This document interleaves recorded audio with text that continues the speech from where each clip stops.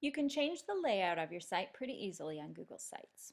If you click your edit and go to layout, you can choose one of several different formats.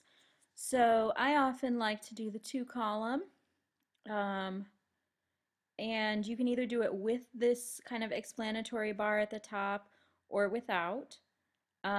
So I might do it with, and I might move the table of contents into that bar.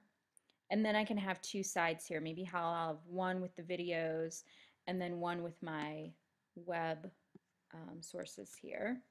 And I'm going to put those here. And let's see how that looks. I have to do a lot of experimenting with stuff. Oh yeah, see that doesn't look very good because of the videos.